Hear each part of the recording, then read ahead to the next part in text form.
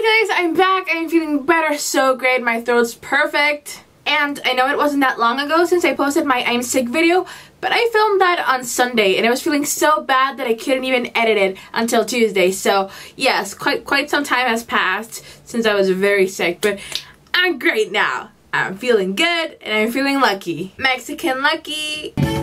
Mexican lucky. Mexican lucky. I know it's not Mexican lucky, but that's how it sounds like. Today I present to you my July wrap-up. The first book I read this month was Random Acts of Crazy by someone. I did not finish with it, which was a huge disappointment because I started with it and I was really enjoying it, but it just got bad and just unbearable. So I will be having up a mini review of it later in the month, in August. Then I read Starglass by Phoebe for the blog tour, and I have to say that the character development and the world building was done so well. So it was great to just read the story, and just good job, Phoebe North. Good job on that.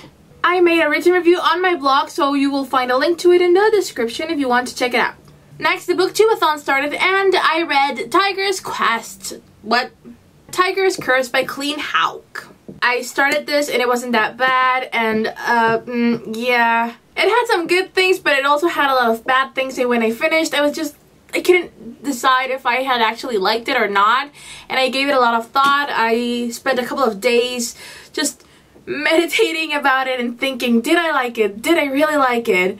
Until I came to the conclusion that no, I did not like it. Not really, not at all. And I made a review of it. If you want to check it out, you can click here, a video review, and it will take you to it. So yeah, click it, yeah. I really wanted to like it. I tried to connect with Kelsey, but no, I just could not do it. But I was willing to keep trying and see if the series would improve, so I continued with Tiger's Quest by Colleen Houck. This book was the big no. I didn't even finish it. It was just bleh. I also made a video review of it if you want to check it out, so you can see in more detail why I didn't like, and it just it was just really bad. And after those two books, the readathon ended, and I was just so sick of books and I didn't want to read anything else because I was so sad and disappointed and like frustrated. So I took a 2-day reading break in which I watched Grey's Anatomy season 1. Oh my god, I love that show. And after that I was ready to get back to reading again. So I thought I would pick something short that I would most likely enjoy to just get me back in the mood of books, of reading, you know. And I picked The Perks of Being a Wallflower by Stephen Chbosky. I had not read it before, but I loved the movie. It's the one movie that always makes me cry.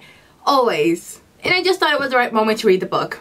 I really enjoyed it. I gave it 5 stars, and I'm just so amazed at the job the author did at translating the book into a movie. He did an amazing job. The book is good.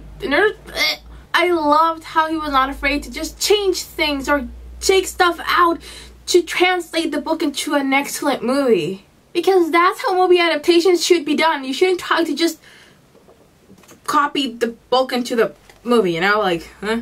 Because a movie can be done exactly line per line, shot by shot, as the book is, and it's no guarantee that it's going to be a good movie. So good job, Stephen Chbosky.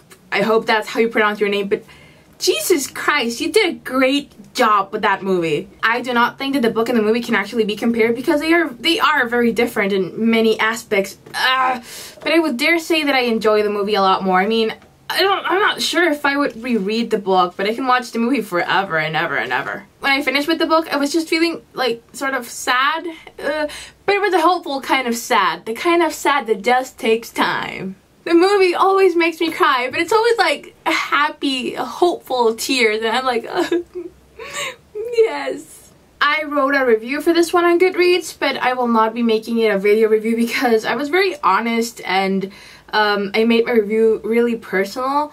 So yes, I talked about a lot of heavy stuff that happens in the book, and how I related to Charlie's story in ways I wish nobody could relate, actually. But yeah, so I don't have the heart or the strength to actually make it a video review. But if you would like to check it out, you will find a link to the review in the description, but no video, sorry. And last, The Fifth Wave by Yancey.